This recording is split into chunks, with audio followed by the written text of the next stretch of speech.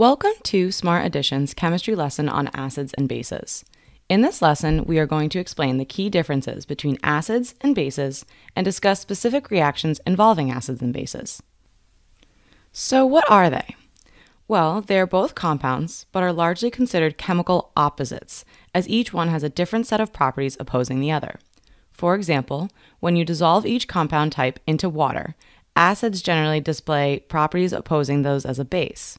Acids will taste sour and turn litmus red. Alternatively, bases will taste bitter and turn litmus blue.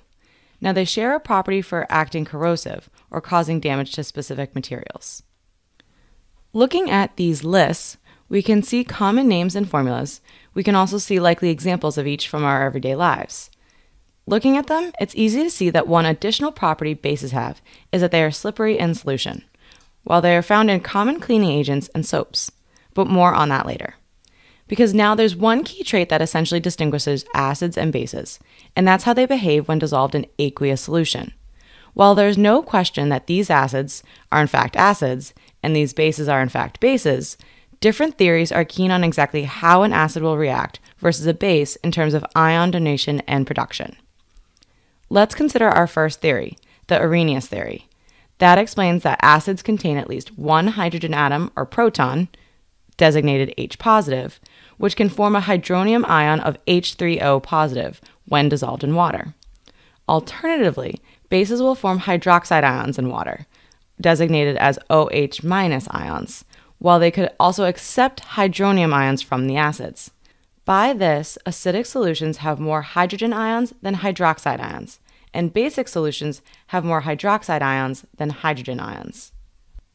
But one limitation of this theory is that it does not account for acids and bases that lack a hydrogen or hydroxide ion in their molecular structure. This is where the Bronsted-Lowry theory comes into play. According to this theory, an acid is defined as a hydrogen ion or proton donor that increases the concentration of hydronium ions in solution, and a base is a hydrogen ion or proton acceptor that increases hydroxide ion concentration in solution. So when an acid donates a hydrogen ion, it produces a conjugate base, and vice versa. When a base accepts a hydrogen ion, it produces a conjugate acid. Let's look at this following example. Ammonia, NH3, is a base, willing to accept a proton to create a conjugate acid of NH4 positive. Ammonia will accept the proton from the acid in this instance, water, to increase the hydroxide ion concentration in solution, also considered the conjugate base. Now there's one final theory, called the Lewis theory, but this theory is very similar to the Bronsted-Lowry theory. But rather than defining acids and bases upon proton donation or acceptance, the Lewis theory defines these compounds based on electron movement during an acid-base reaction. So in the Bronsted-Lowry theory, an acid was a proton donor.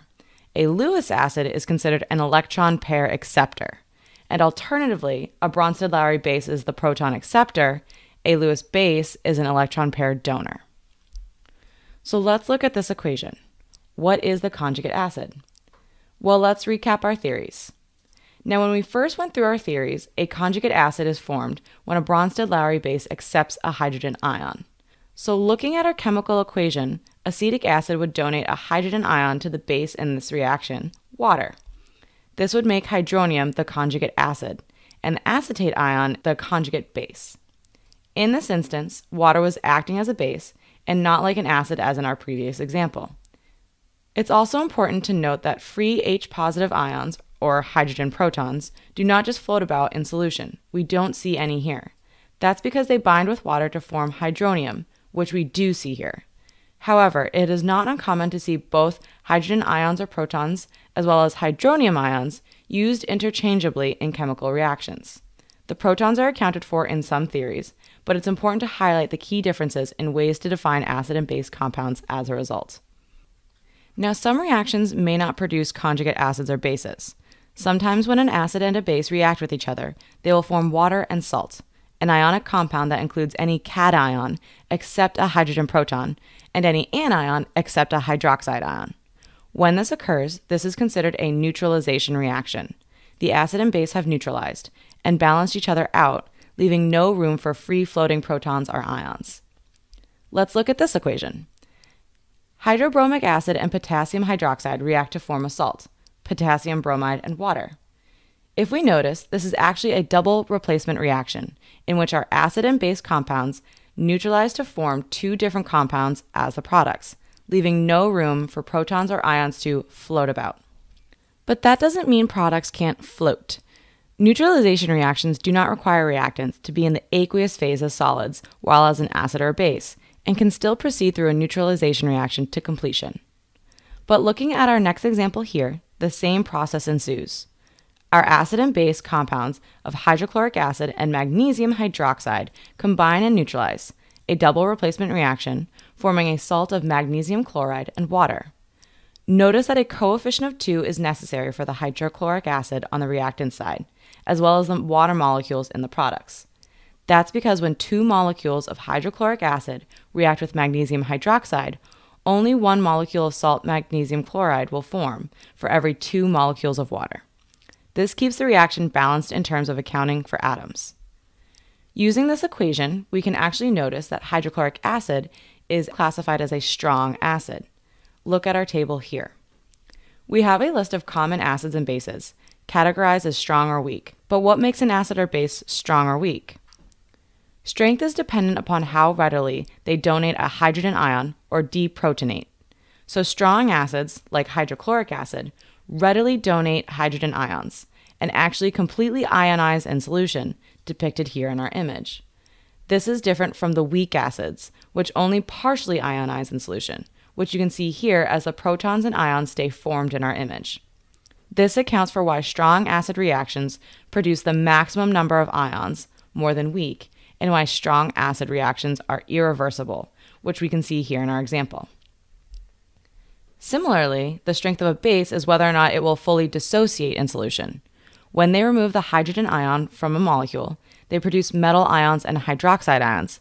The weaker bases will only partially dissociate and have reversible reactions as well. Now, this list can seem overwhelming, but it may be simpler to think about in terms of the pH scale. The pH value of a solution describes how acidic or basic a solution is based on the numbers from 0 to 14.